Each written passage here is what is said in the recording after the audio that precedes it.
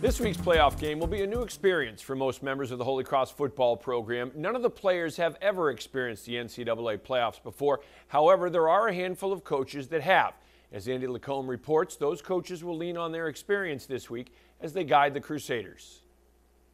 It's the first postseason appearance for Holy Cross football in 10 years, so a very new experience for every student athlete on the roster. But the good news for Holy Cross is they have a veteran coaching staff with a wealth of postseason experience. So I think for us to continue to treat it the same way, but also maybe even a little bit looser than what you might expect at this moment, to know that, we're fortunate to be in this situation. Now let's make sure that we don't waste any opportunities with our own, applied pressure. Let's make sure that we're doing, again, what we did to get here, just continue to tighten it up and do it at a little bit of a better level. Saturday will be the 13th game of the season for Holy Cross, the most the football program has ever played in one season.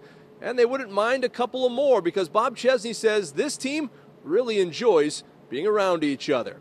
From Mount St. James, I'm Andy Lacombe, Worcester News Tonight Sports. Okay, thank you, Andy. Worcester State football coach Brian Cullen announced his retirement last Friday. Now, Cullen has been the Lancers head coach for 37 years, leaving an unmatched legacy on both the program and the school. Well, obviously, if you went through some of the years, obviously, when we won the national championship in '84, with that first team was great. Our first year of varsity, when we had a half a schedule, we were 5-0.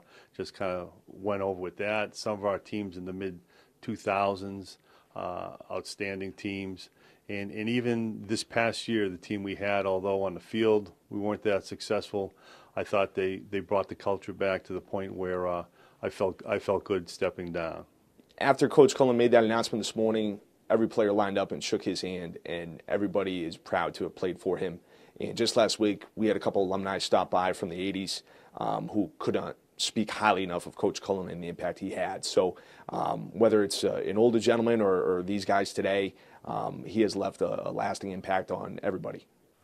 Coach Cullen, it's been over 40 years that he's just been a great ambassador for Worcester State University, between being a student athlete and being the football coach the last 37 years.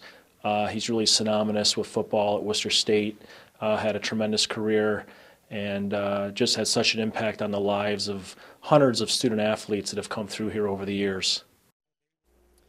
I've said it many times before, but Coach Cullen is a class act, always has been. He will be missed around that program. He's loved and respected by all his former players.